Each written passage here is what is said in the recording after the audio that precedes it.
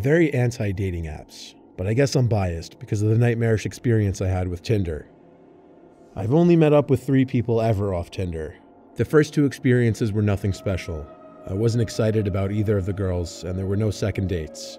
But compared to the 3rd meetup, oh boy, in comparison the first 2 went phenomenally. I matched this brunette girl named Annette. She had up 4 pictures, 3 of which she was posing alone in what looked like her backyard. The 4th one was in front of a pond. At the time, I didn't see it as a red flag that she was alone in all of her pictures. Honestly, why would I? But she was decently attractive, at least in my standards. So I talked to her, and it got to the point where she asked what I was doing that night.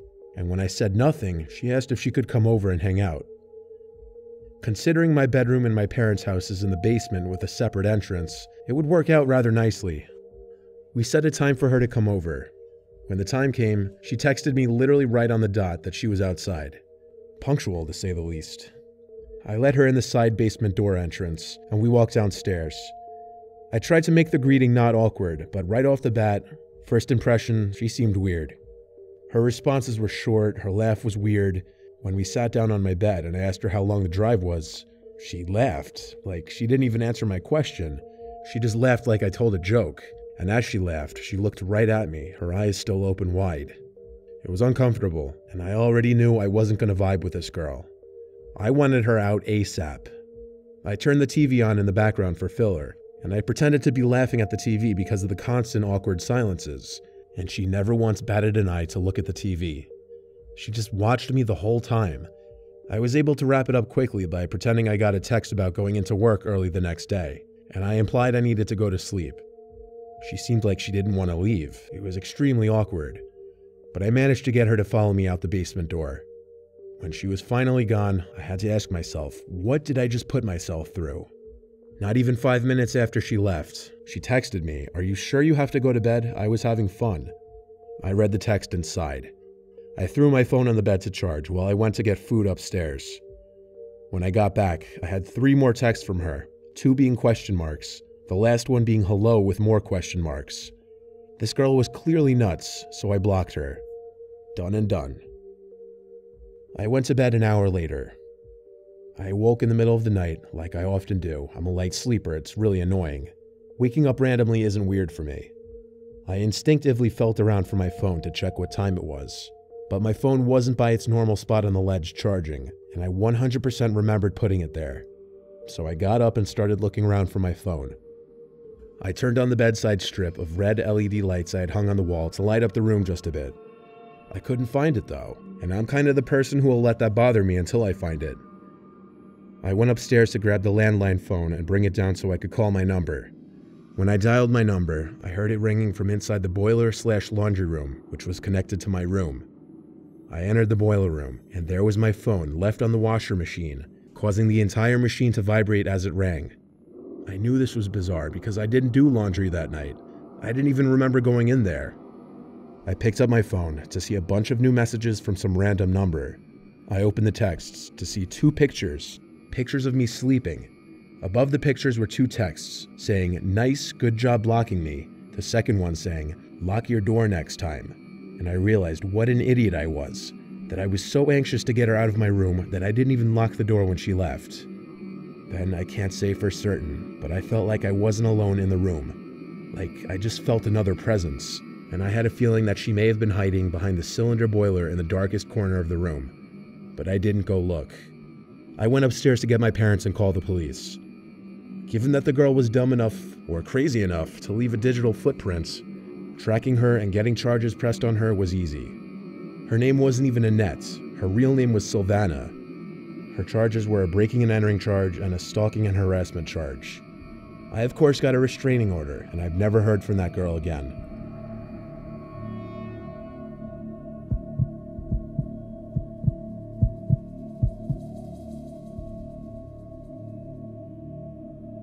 I've tried all the major dating apps, and I never really have much luck on them. My friend told me he was having luck on this app, Hot or Not, so I gave it a try. And right off the bat, I was getting a lot more likes, albeit from girls I didn't really find attractive at all.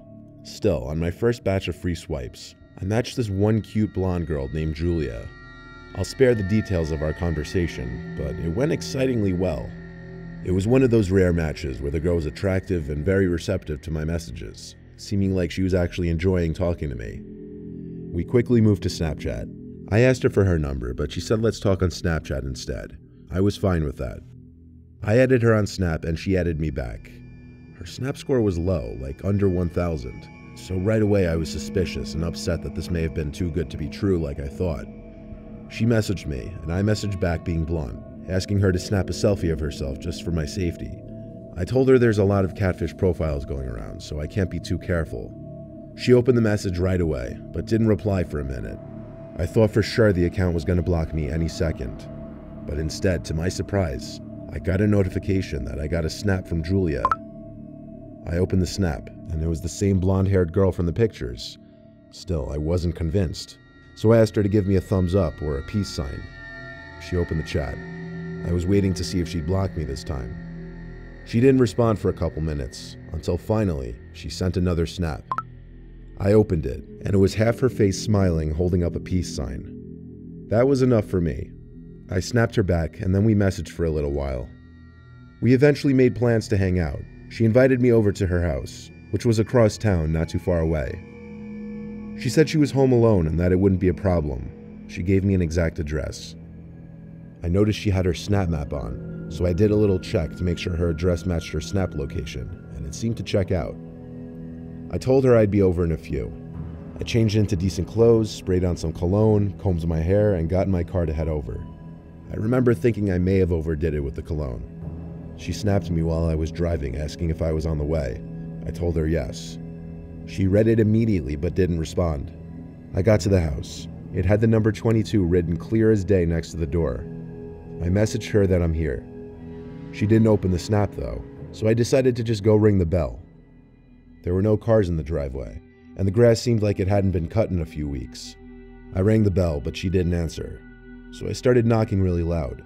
When she still didn't answer, I went back to Snap and tried calling her using that. It just kept ringing though, she didn't answer. Was I just pranked? I suddenly heard a woman's voice yelling something at me across the street. For some reason, I imagined it to be Julia at first, till I realized it was an older woman yelling, "Excuse me, what are you doing?" I began walking back to the street and called back, "I'm meeting someone." She said back to me at a lower volume now that we were closer that I have the wrong house, nobody lives there. I asked the address of the house, and the address she told me matched the address this Julia girl gave me. I thanked her and got in my car. I went to try to message Julia one more time, but she blocked me. I felt like I was played for a fool. They unmatched me on Hot or Not too.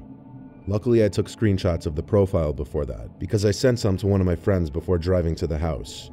When I got home, I sent screenshots to my friend group chat with like 8 other people, asking if anyone knew her. One guy, my friend Darren, said that's Lisa, a girl who overdosed on heroin 2 years back. When he said that, another friend in the group chat confirmed he was right. I got goosebumps because the snaps I got were from a girl who matched that Lisa girl completely. I told my friends, and they thought either I was crazy or the situation was crazy. I'm without a doubt certain the girl in those snaps was Lisa. How this happened, I have no earthly idea. Better question, why was I led to that house? I can't even try to imagine.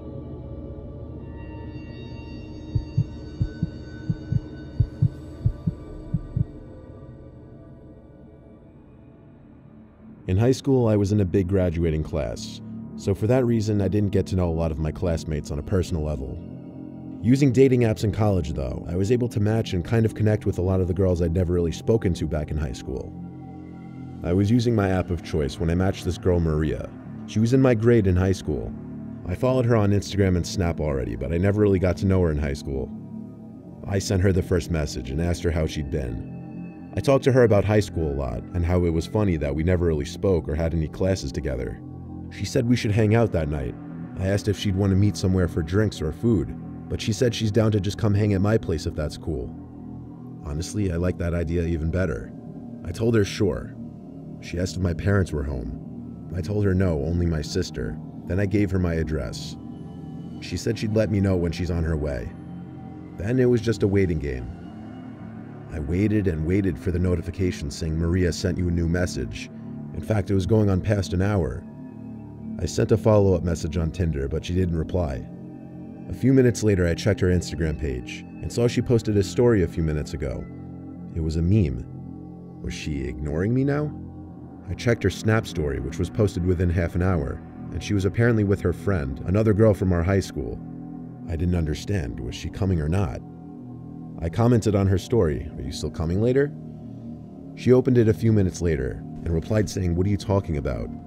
I repeated the question, then added a reference to the conversation on the app.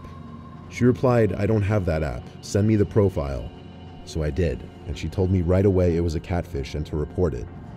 I did so, and I think Tinder automatically unmatched the profile after that. But I wasn't concerned about someone using this girl's pictures. I was concerned someone had my address and knew my parents weren't home. I made sure every door was locked. I truly was expecting something to happen that night, but it was getting pretty late, and I was starting to feel a little more relaxed. When my guard was down, that's when it happened. A horrific scream from my little sister's room. I jumped off the couch to go run to her room. She opened the door just as I made it to the room, and we met at the doorway. She had this horrified look on her face, like she just saw a demon. She screamed that there's someone outside her window. I couldn't believe it. She ran upstairs while I went to her window to confirm it. There was no one out there now, but I knew it wasn't a coincidence. I tried to call my parents, but I couldn't get a hold of either of them. My sister slept in my room with me that night because she was scared. I only went to bed after waiting downstairs for an hour, listening for anything possible. When I was finally in bed, that was when I heard a noise. My sister heard it too, because we both sat up at the exact same time. Our parents weren't supposed to be back that night. I went to lock the bedroom door and then got 911 on the phone.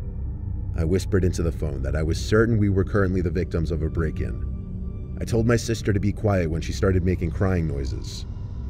Footsteps approached the door, then someone tried twisting the doorknob. Then they started banging on the door, and in a deep, angry-sounding voice, a man said, "I know you're in there, I can smell you." The 911 operator heard it, and she told me to hide in the closet with my sister. I waved my sister over to the closet and she came. We sat in there quietly the best we could, but he kept banging and banging on the door, and my sister cracked. She cried out, "The police are coming, leave us alone." The banging stopped, and we heard the man laugh. Then there was silence. Next thing we knew, the police were outside, and the operator told me to quickly get to the front door if the coast was clear to let the police in. The police then did a thorough investigation of the house, which was clear. The entry and exit point was my parents' bedroom window, which he climbed through off the backyard awning. My little sister screaming about the police must have scared him off. The police recommended we sleep somewhere else, so we went to my friend Joe's house. Ever since then, I always verify whoever I'm talking to from online is actually who they say they are.